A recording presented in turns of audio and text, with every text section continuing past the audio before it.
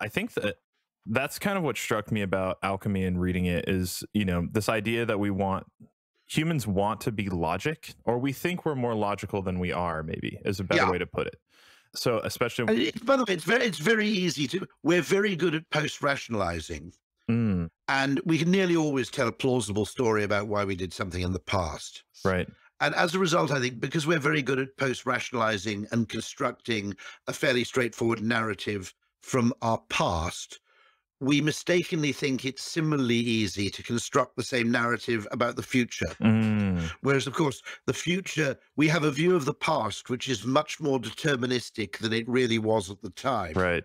We see things as being inevitable when they weren't, for example. Mm, We see things as the product of intention, conscious intention, when they weren't. right.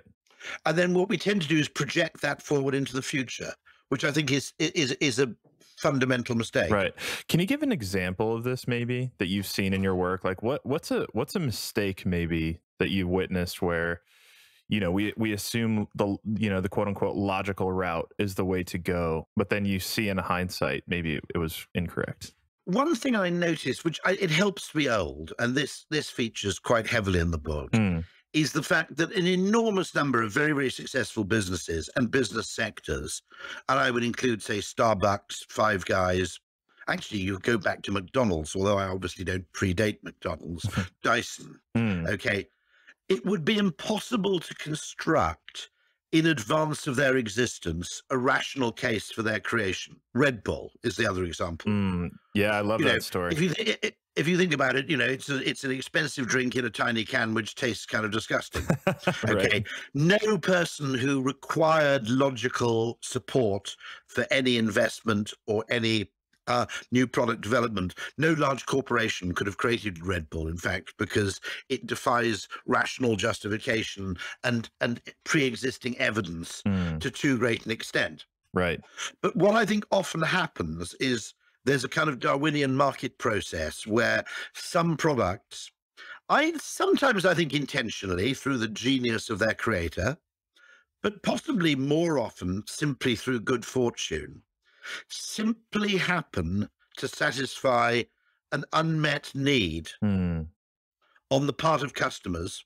yeah. And it's often an unmet need because it's unthought and unspoken. Right.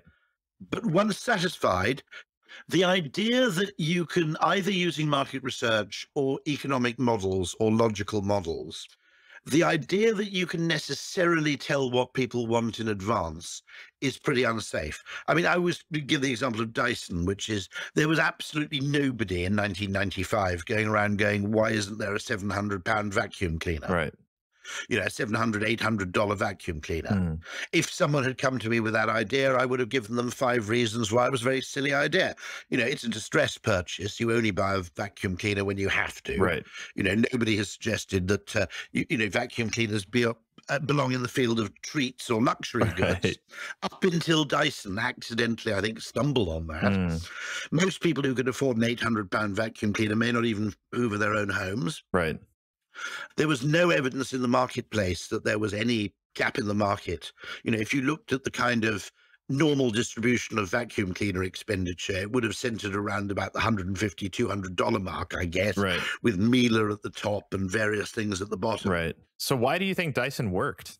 Why did it work? Well, I'll be absolutely candid. He thinks probably, he may not, I don't know.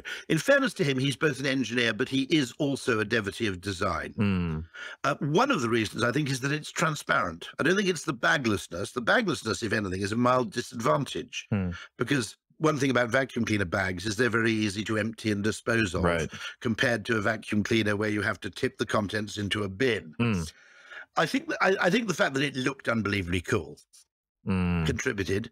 I also think the fact that it's transparent, there is something inherently satisfying about seeing the dirt that it collects in real time. right. That makes sense. You're less keen in the United States on front-loading washing machines, aren't you? You tend to have top loaders. Yeah, I think so. Yeah, the sort of big Maytag thing with a vertical, effectively a drum which rotates around a vertical axis. In Europe, because our washing machines tend to go in kitchens underneath the work surface, they're front-loading and they tend to have a glass door. Mm, And, you know, those things, seemingly trivial things, may play a much greater part in preference than we ever admit. Right.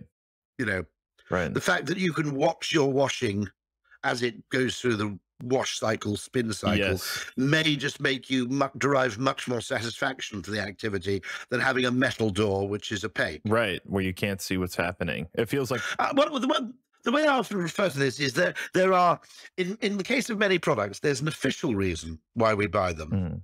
And it's a bit like JP Morgan's comment that for anything people do, there are two reasons. There's a good reason and there's the real reason.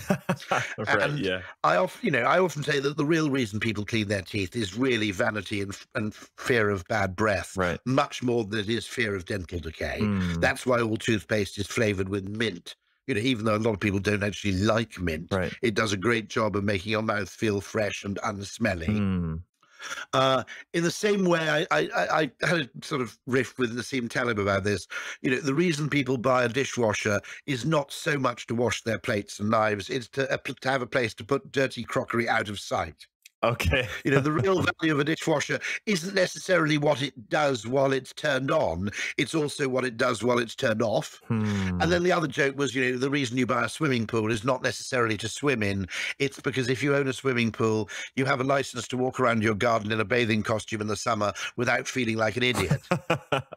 Yes. Okay. I like it. So, you know, there are an awful lot of things which fascinate me.